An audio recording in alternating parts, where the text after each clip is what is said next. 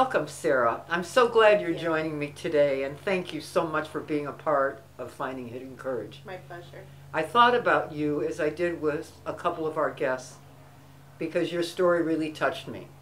Okay, so the day that changed my life was a day like no other. It started out pretty ordinary, and so my husband tells me, "Oh, babe, by the way, I'm going to play golf. I'm in a charity golf tournament today."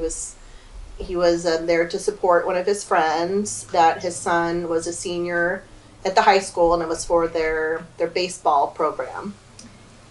My husband had been in a tragic accident at the golf course. At the golf course? And actually the 18-year-old kid that he was there to support was the one driving the golf cart that threw him off. What happened?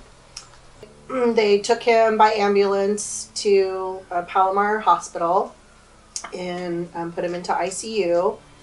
And about an hour later, I got a call from one of the intensive care nurses, and kind of was in shock of what I was hearing.